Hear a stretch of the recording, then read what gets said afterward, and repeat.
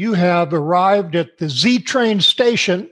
We're getting ready to depart and take you to a place that you're going to like. I know where you're going, and I'm going to help you get there in style. Z-Train, I train you to win. Praise God. Well, let us pray and get into the Word. I have a very important message for you today that's going to help you for the rest of your life. All right? Praise God. Father, I thank you in Jesus' name for blessing all my friends and partners and everyone who is watching and listening to this Z-Train live stream broadcast right now. Whether it's live or you're listening to a recorded version, it's still blessed and anointed. Amen. Praise God. All right. I want to talk to you about Bible interpretation and hermeneutics. Wait, I know that sounds kind of deep, but listen, we've got to rightly divide the Word of God. We have to study to show ourselves approved unto God, rightly dividing the Word of God, a workman that needeth not be ashamed. I'm pretty sure I reversed the order of that scripture, but that's the gist of it. A workman that needeth not be ashamed. And listen, there is nothing more embarrassing than having the wrong interpretation of a scripture. And then when you find out the right one, to keep on saying it the wrong way. Let's don't do that. Let's have some integrity and some, what's the word I'm looking for? Some academic excellence. Because after all, we are students of the Bible, and Bible interpretation is very important. There are some basic rules that we need to follow. Now, I'm going to look at a very common scripture today, one that you know, one that we all know, and I'm going to apply rules of Bible interpretation. And when I'm done, you're going to understand faith better, and it's going to work for you better, and you're going to accomplish more by faith, I promise you in Jesus' name, if you receive this and if you apply what I'm telling you. So what I want you to do is I want you to either go to Hebrews 11:1 or just stir up your memory, okay? There is a way that people preach this, and I've heard it preached, and I got to tell you, it's a little embarrassing. I've preached it this way too until I found out better. And, well, you know, God winks at our ignorance in times past. It's one thing to make a mistake out of ignorance. It's another thing to do it out of malice. So all we do is mend and adjust. You know what I'm talking about? We don't know everything. If we did, then we'd be doing everything right. And if we were doing everything right, we'd be getting better results. Don't you agree? Okay, here's the message. Now faith is the substance of things hoped for, the evidence of things not seen. And if you ask people to define faith with Scripture, they'll take you to Hebrews 11:1 and say, here's a definition of faith. Now faith is the substance of things hoped for, the evidence of things not seen. I'm going to present to you that this is not a definition of faith, and you can't apply it as a definition. There is a better definition for faith. This is a very important scripture, but it really isn't a definition of what faith is. It's a description of what faith does. Faith gives substance to things we hope for, and it provides evidence of things we don't see. More about that in a minute. But here's the message that preachers like to preach, and you've heard it before, emphasizing the now. Now faith is. If it's not now, it's not faith. It's got to be right now. Well, I agree. It is important to have faith in this moment, but it's a continuum. We continue in faith. So I guess you could say every now is a faith now, but if it's not now, it's not faith. And what they mean by that, the preachers who preach that, is that you've got to believe God at this very moment. Well, really and truly, now in this particular scripture is not a verb. It's not a noun, it's a conjunction, it's a connecting word, and it's connected with the previous thought. So let me give you some examples of other definitions of the word now in the Greek. You could substitute it with the word and. and faith is the substance of things hoped for. But it wouldn't be a very exciting sermon to say, if it's not and, it's not faith. It also means moreover. If it's not moreover, it's not faith. It also means likewise. If it ain't likewise, it ain't faith. You see how that doesn't work? It doesn't work if you understand it's a conjunction. Now, if it were a noun, and you know, the Bible is full of examples of things that happen right now, and that's a noun. Now my daughter is dead. Well, that's the word D, like you'd hear in Spanish, the preposition D. And D actually in the Greek is a noun, beg your pardon, a verb, and it means right now in this present moment. Kairos moment, right at this instant. And that's not the word that we see in Hebrews 11:1. Are you tracking with me? Praise God. Now, in Hebrews 11:1 is a conjunction. It means moreover, likewise, and, nevertheless, or after. And there are some other words you can substitute here. But let's see where this is in context, because now is a conjunction, and you have to join it with the previous thoughts. And what I would do is recommend you go up to Hebrews 10:38 to establish the context. And in Hebrews 10:38, it says, now the just shall live by faith. Likewise, faith is the substance of things hoped for. You see, those two thoughts are joined. Hebrews 10:38 would be the antecedent for what Paul is talking about. And then his precedent would be Hebrews 11:6. Without faith, it's impossible to please him. Praise God. And notice that please him is relational. It's something you do toward God or for God. So here are the bookends. The antecedent is Hebrews 10:38. Now the just shall live by his faith. The scripture, the text we're studying right now that we're trying to interpret is Hebrews 11:1. Now the faith is the substance of things hoped for. And then the precedent, the bookend that follows and sandwiches or props up Hebrew 11:1 is without faith, it's impossible to please God. So the context is faith and its relationship to God. So let's go back and look at this just one step at a time. Now, faith is the substance, gives substance, provides a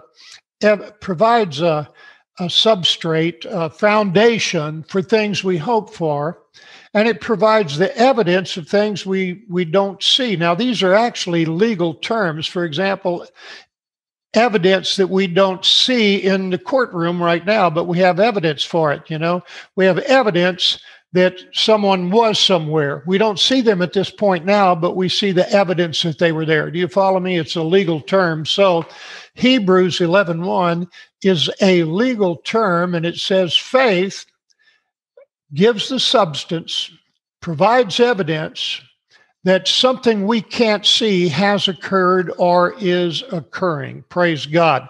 Now, let me give you a better definition of faith, and I recommend you write this down or memorize it. I'll say it 2 or 3 times so you get it. And this particular definition that I'm going to give you will work for you in wherever you see the word faith, pretty much. And that is, faith is confidence in the veracity of God's word. Faith is confidence. It's like to respond in good faith. Someone promises you something and you have confidence in what they promise, and that's called faith. It's relational. It always takes 2 or more parties, 2 individuals or 2 or more parties to create a good faith situation. One group has to promise or imply something that they're going to do, and the other group or individual has to believe that they're good for the word, that they're going to do it. Now, how do you like it when someone doubts your word? You say, oh, yeah, I'll meet you tomorrow afternoon at 3:00. And the person responds by, yeah, sure. Really?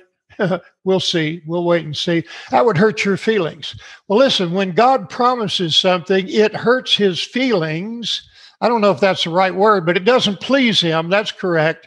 If we don't trust what he promised us, if we don't believe in what he said, that's why Hebrews 11:6 says, without faith, it's impossible to please him, because if we doubt his word, he is displeased. If we doubt what he, as an individual, as God, has promised us, just like you're not pleased when someone doubts your word. I'm not pleased. I'll talk about myself. If I tell someone something, if they doubt me, I'm displeased, because my word is good. My word is my bond. I'm going to do my utmost to keep my word. And in life, when things come up that prevent us from meeting someone someplace or doing something, I always get a hold of that person and say, look, I promised you this, but we're going to have to change the time here. But I want to make sure that they know that I'm good for my word. I'm not just saying things randomly that I have no intention of verifying or keeping my word. God always keeps his word. He swore by his word above his name. Praise God, because his word is good. He created the whole world, the universe, by his word. And if his word is not good, then nothing is really established. Nothing is going to succeed anywhere. In fact, there wouldn't be anything right now if God weren't upholding all things by the power of his word. Well, the power of his word is that he means what he says, and he says what he means, and he doesn't change. He's not like people who are wishy-washy and untrustworthy. When God promises something, he absolutely believes it, and he's guaranteed it by the blood of Jesus. So without faith, it's impossible to please him. So what is faith? Faith is confidence in the veracity or the truthfulness of God's word. And you can use this over and over and over in the scriptures. Let me see if I can find a couple of examples for you. Praise God. I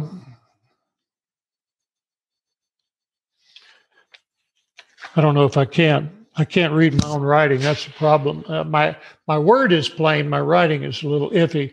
But what I'm talking about here is how to apply the definition of faith. Now, if Jesus said, thy faith has made thee whole, and we try to apply Hebrews 11:1 as a definition, you'll see it doesn't work. You remember the story of the paralyzed person, and Jesus said, your faith has made you whole. And so now the substance of the things you're hoping for and the evidence of things you don't see has made you whole. That doesn't work. But use my definition. Confidence in the word of God has made you whole. See, that works. What if I were to use this and remember Jesus saw 4 men carrying a man on a bed, and when he saw their faith, he healed the man.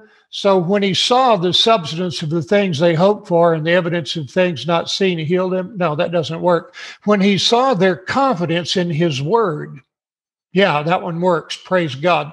So the definition that I'm giving you will work all the time. How about this one? O ye of little faith.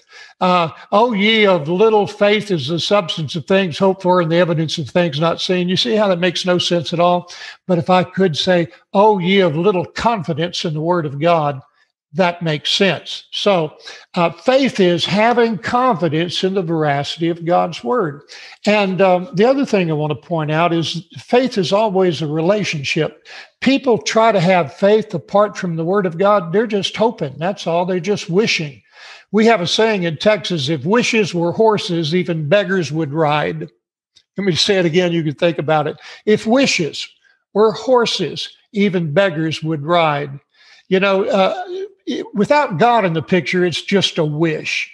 You're just King's X, ollie ollie in free. I wish on a star. I hope so. It ain't going to happen.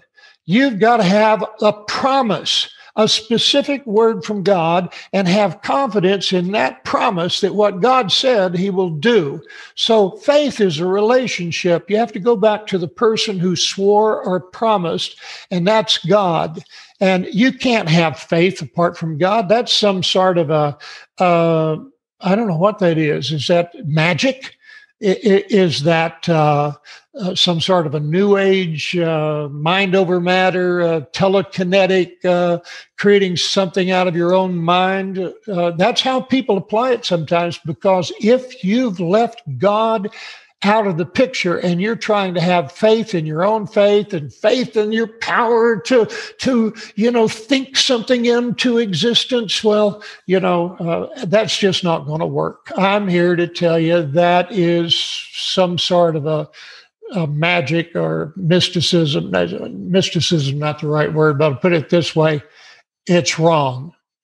If you're attempting to believe God just within your own power, then you don't need God. If you've got enough power to create something, if you have enough power to produce a miracle, you don't need God. You don't need Jesus. You don't need to be saved. You can save yourself, heal yourself.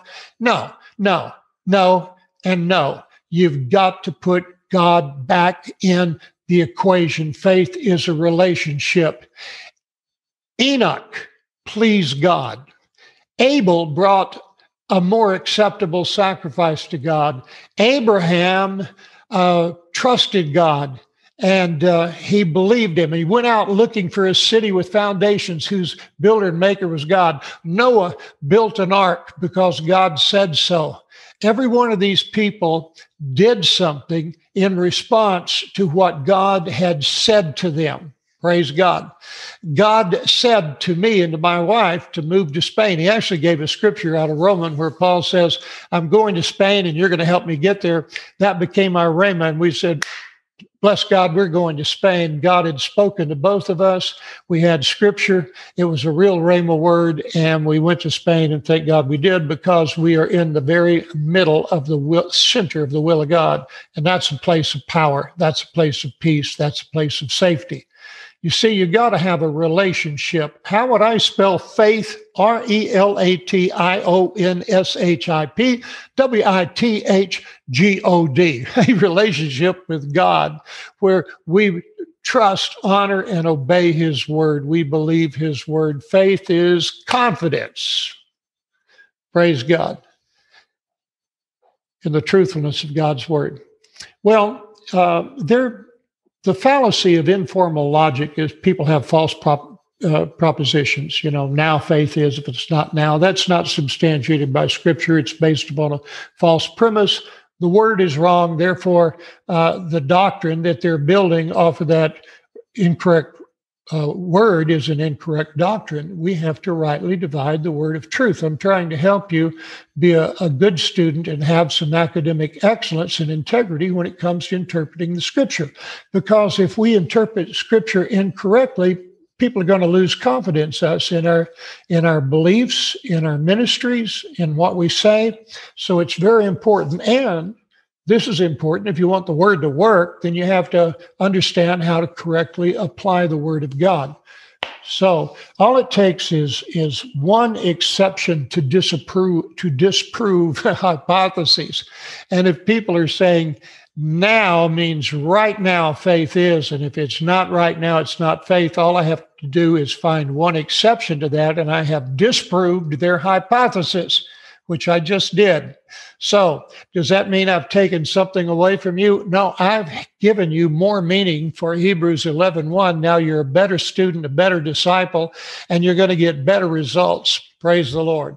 Trying to help you. Now listen, be with me tomorrow, because we're going to revisit faith, what faith is and what faith does.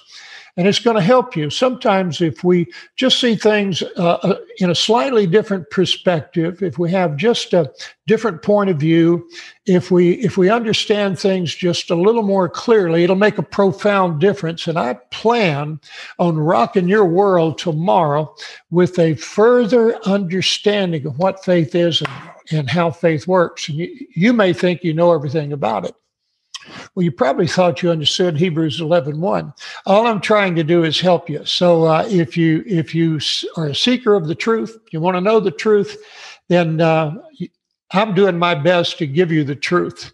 And I'll tell you what I'm not going to do is I'm not ever going to make something up or invent something and try to pass it off as being true, because I have too much respect for God and God's word, and I have too much respect for you to do anything foolish like this. Let me hear an amen. Good teaching, Brother Larry. Yay. I feel so good about what you're teaching me. You're helping me. I'm going to send an offering to your ministry. Good for you. Because he that sows spiritual things into your life, the correct response is to sow natural things back to him. So thank you to all of my partners out there who help bless this ministry with tithes and offerings. And you can do that with a text to give, 408-681-8155, give. No, I don't think I gave that to you right. Let me... I want to make sure I'm saying that right. I don't want you to send your tithe to the wrong place. I mean, send it to your church if that's where it belongs. But let me see here. See if I can do this. Anyway, I'll tell you what I'll do. I'll put this in the comment section, text to give. I don't think that's the number at all. I think that was our cross-out number. It's stuck in my mind. The other thing to do is just go to my website, which is zchurch.life,